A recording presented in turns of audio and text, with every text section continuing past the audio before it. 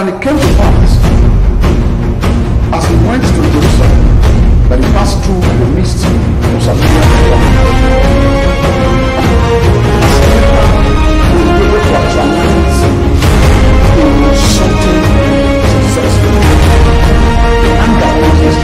If you trust God, no matter what is happening around you, you should equally entrust yourself. Praise the Lord. I welcome you all to this wonderful segment. I bring you greetings in the name of the Lord Jesus Christ. Wherever you are watching from, this is Bishop Dr. Daniel Ogie of Divine Purpose Motivational Ministry, Incorporated, Benin City, Nigeria. God bless you. I'm privileged again to come your way with this, message that is titled "Avoiding Trouble from the City Gates." Avoiding troubles from the city gates. What is the meaning of the city gates? A gate in every, occasion, like you can understand, is an access in and out of a place. The gates of the nation, the gates of a community, the gates of a family. In fact, even individually, there is a gate into our lives. So, there are troubles that come from those gates. Now, again, spiritually, the gate is a place where there is a meeting amongst people. The elder ones can sit in the gate and then they are meeting. It's a place of decision making where destinies of people are decided. So that is why we need to avoid the troubles that is coming from there. I want to say this because very many have been in the troubles from the city gates and they hardly can come out of it. I will give you a very good instance. The Bible told us in the book of Esther, chapter number 1.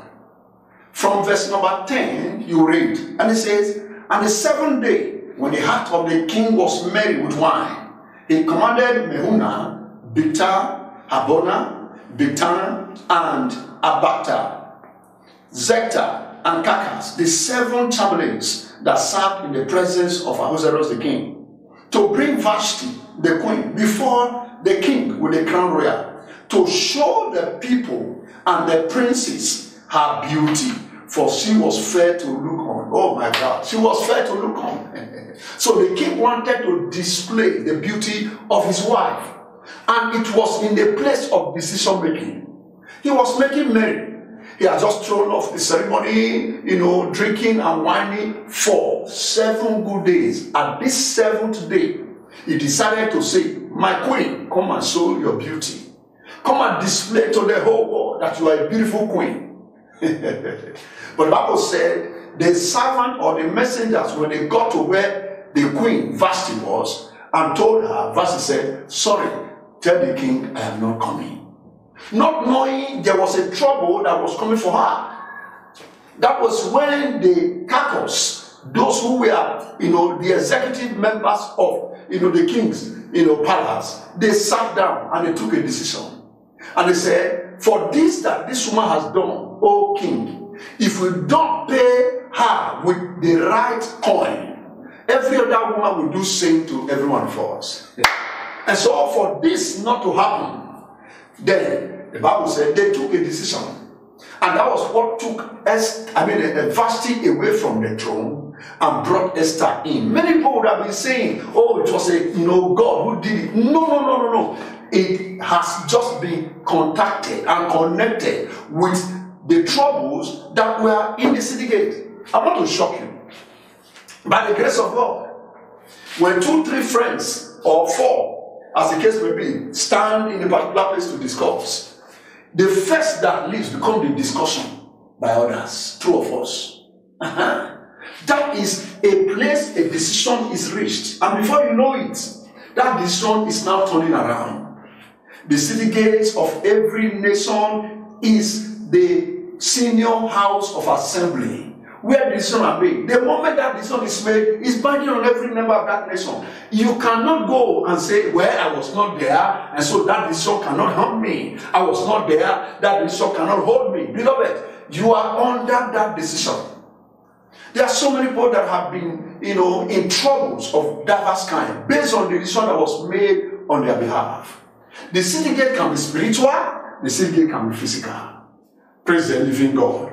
I want you to get this clear, that you have to avoid the troubles that is coming from the city gate. I will want to quickly, give you another reference. How should I avoid that trouble? Now, the scripture told us in the book of Proverbs chapter 31, verse number 23. Look at Proverbs chapter 31, verse number 23. It says, "Our husband is known in the gates when he's seated among the elders of the land." That's the city gate we're talking about. A place where elders sit down to take decision. There is also such a place in your family. You might not be there, but decisions are made in that family, and that decision affects you positively or negatively. So it was a place. This is the husband of the virtuous woman that we talked about in the scripture. That he is respected, he is known, he is honored at the city gate. So, how will a man be known at the city gate? Has this man not been known several years before? Has he not been coming? But it became so because this man was able to stand, to defend his house. So he was known and respected. Praise the living God. I want you to get this point clear. That if you are a man that talks too much, you are going to face the trouble of the city gate. It's not everywhere that you talk. It's not everywhere that you introduce yourself. It's not everywhere you introduce your wife. It's not everywhere you introduce your husband. Say, oh, if you know the husband I'm married, he's a very great man. He's a very wonderful father.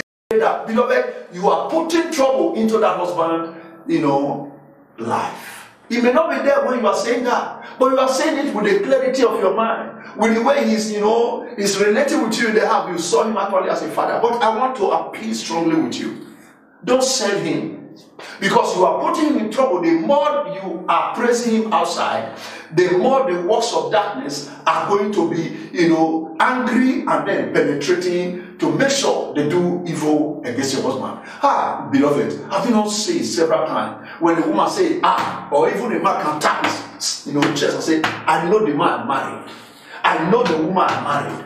He will never have eyes for another woman. I know. And after you are boasted, sometimes you'll be very shocked, not even up to a year or two. The man has turned the other way around.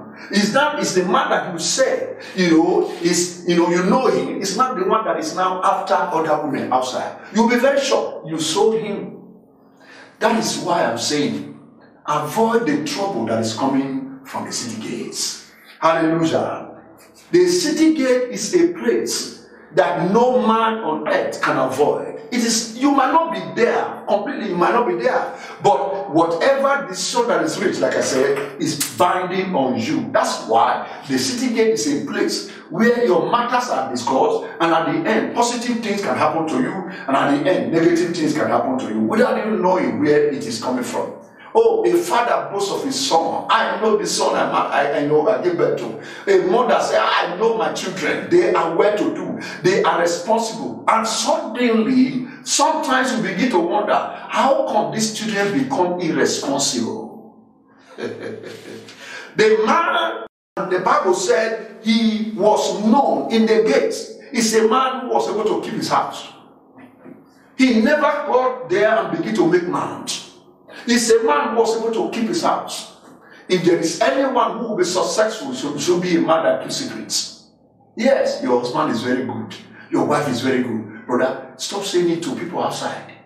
Stop saying it. Telling people outside is dangerous. You are just creating temptation that you may not be able to overcome.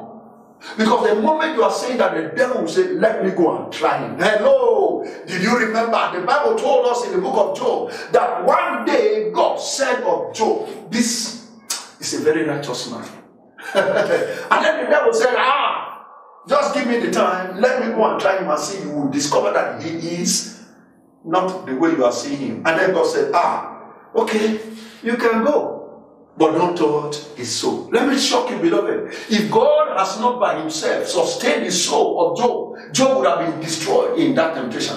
So don't cause temptation for your husband. Don't cause temptation for your wife. Don't cause temptation for your children that they cannot be able to overcome. That's what I'm saying to you today. Avoid these troubles that are coming from the city gates.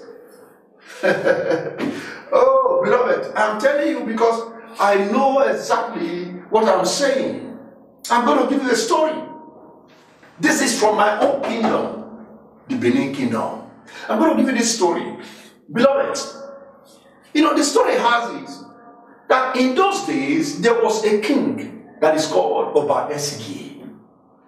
Oba Esigi was the royal, king of the Benin kingdom. And so he has caucus men that have been selected who were in about 7 in numbers that are decision makers in the land. And amongst them was one they called Oliha Nogile.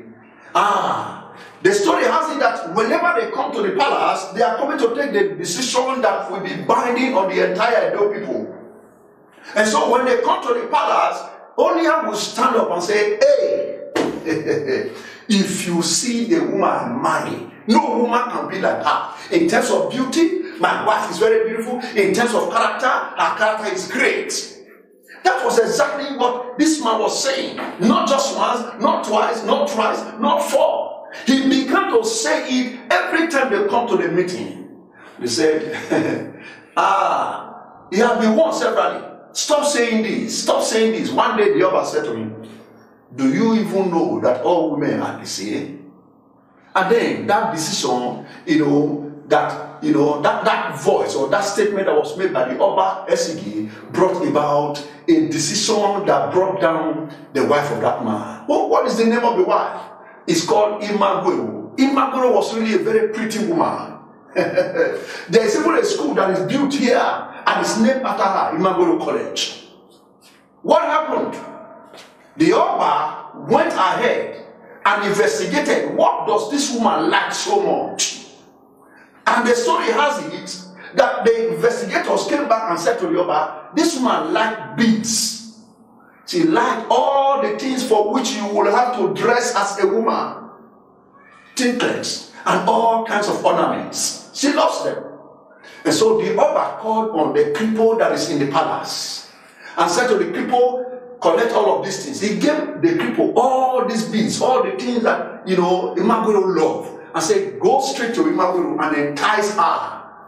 Entice her and tell her, if she can sleep with you, I will give you all of these, trinkets, gold and bronze and every other thing that he came with. And actually, when the cripple got there, he enticed Imagwero, and Imagwero did not know, because let me tell you the truth, the kind of temptation that you are putting your people for telling others or people who has, can I use the word ability spiritually than you? You can't, you don't know how they are going to bring it to pass. So, the story has is that when this cripple, finally was able to entice Imagwero, the cripple slept with Imagwero. And when that happened, the cripple came back to the palace and told the palace, this is what has happened. And that was it. The king said, aha, that's good. They gathered again for another meeting one day, and then the same man, Oliha, stood up and said, no woman is like my wife, Imagwero. It was then the Oba stood up and said, shut up. Do you know that your wife has committed abomination? And the man was shocked. And then the Oba ordered for the people to come over. And as soon as the people got, they said, open your mouth and tell the whole, people here what you have done to Imagwero. And that was how the whole story was revealed. And so this man now became moody, became shocked at what he heard. Because even in the house, this woman never told him. When the eyes of this woman was clean after doing the abominable act, this woman never told the husband what happened. What happened then? The man went home straight. And as soon as he got home, he inquired of the wife, is it true what I heard from the palace? That the people slept with you?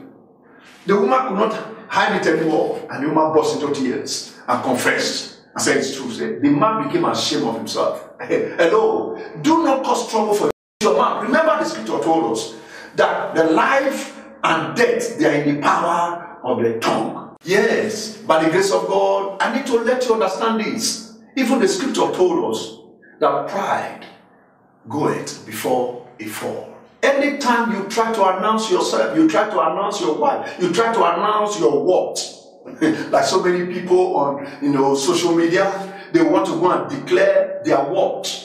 They want to go and declare to the people. You are saying to them, you have arrived. You have arrived. You are playing with the battle that is coming from the city gates. By the time the battle hooks you, why is it that so many of them die young? Why is it that so many of them have no home again? Why is it that so many of them are becoming, useless in the society? So many of them end up becoming, drunkards and womanizers. They can no longer have a steady life. Beloved, social media people, I want to advise you. Stop showing your worth. Stop saying this is who you are. It is no more necessary. You don't need to demonstrate or display to people who you are. Anybody that sees you will know who you are. Don't go and use your mouth. Don't go and use the Facebook. Don't go and use every other social media to begin to demonstrate your worth. Whereas you are not even up to what you are saying.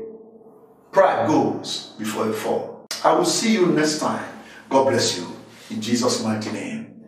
Amen. Wherever you are, you can represent us.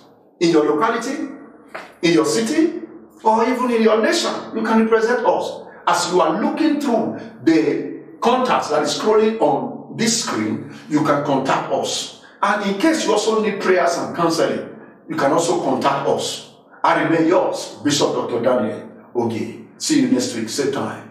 God bless you. In Jesus' name, amen. Thanks for watching. Please do well to like, subscribe, and click on the notification bell so that you will be notified when we release a new video. Thank you.